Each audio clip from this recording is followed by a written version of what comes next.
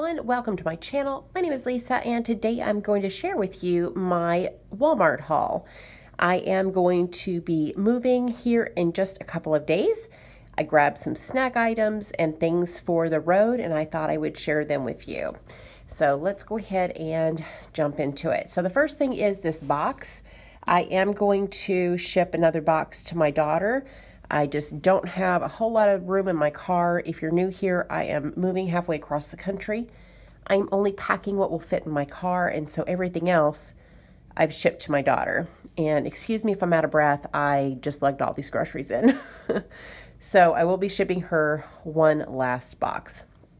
So also, well, for the trip, I grabbed some Coke Zero. This is a 6-pack of bottles.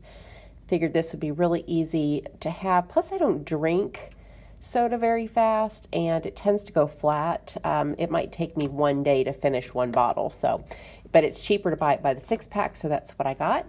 I did grab some almonds. Now, my daughter is deathly allergic to nuts, and this is my very last chance to have nuts, and so I did get a bag of almonds. I will throw these away before I even leave the hotel. I will wash my hands, brush my teeth, wash my face, all the things before I head to see her. But I love nuts, and I'm going to eat some before I make it there. For snacking, I also got some granola bars. This is just the Walmart brand. There's 12 here, and this is chocolate chunk. And for dinner, so while I'm on the road, I will eat breakfast here at home the first day. I will stop and get gas, but I have stuff to make peanut butter and jelly sandwiches with already.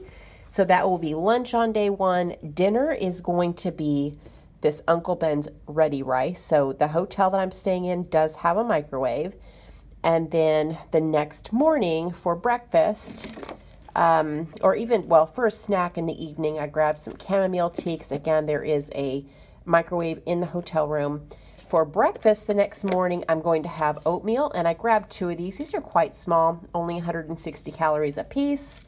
So 2 strawberry and cream. You just add water, pop it in the microwave, good to go.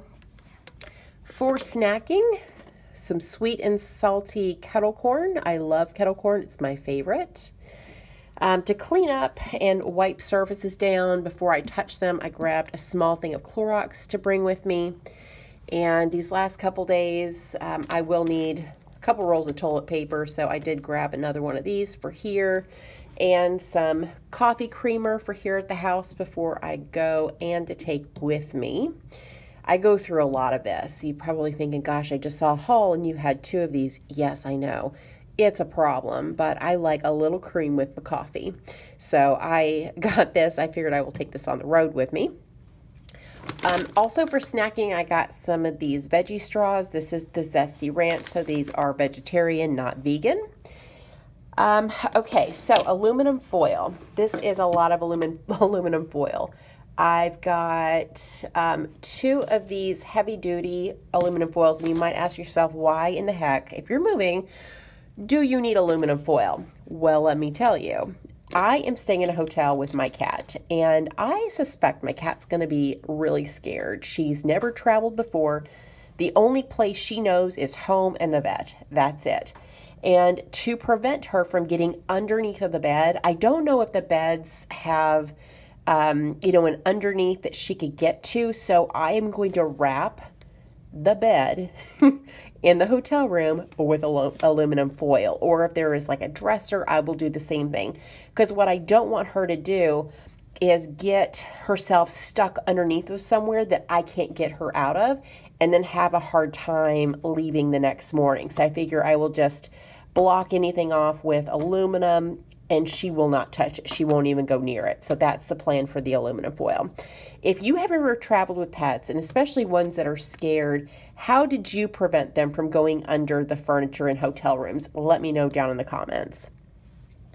All right, so also for the kitty, I got this pooper scooper for the litter box. It was $1. I figure I could throw it away, not take it in the car with me. She will probably not use the litter box while we're traveling, just when we stop at the hotel. And then to put the poop in and pee from the kitty litter, I got some of these small little trash bags to put that in. And then packing tape for the box that I'll mail to my daughter. And then I also grabbed another packing tape so that I can tape the aluminum foil to the bed. I don't know if that's necessary, but I want to have it just in case. I did get this little scrubby brush. Before I leave my current place, I am going to wipe down all the walls with diluted Pine Sol. And if there are any stuck on little spots, I will use this little scrubby brush to clean it off. Want to make sure that I leave this place in pretty good shape. And then last is a can of no salt added French style green beans. This is for my puppy. He gets wet food with green beans per the instructions of our vet. So that is everything. These are my snacky foods. I will go the night before and get a big bag of ice that I will throw in my freezer so that I'll get gas the night before. That way I can load everything up the night before in the morning and then head out and not have to stop. So this is a lot of junk food. I realize that, but I figure it's better than stopping at the gas station and buying a bag of chips.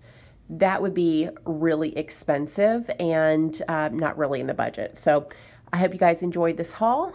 Thank you so much for watching, and down in the comments, make sure to let me know what your favorite snacks are when you're traveling. Thanks again, and I hope you guys have a great day or night wherever you're at. Bye.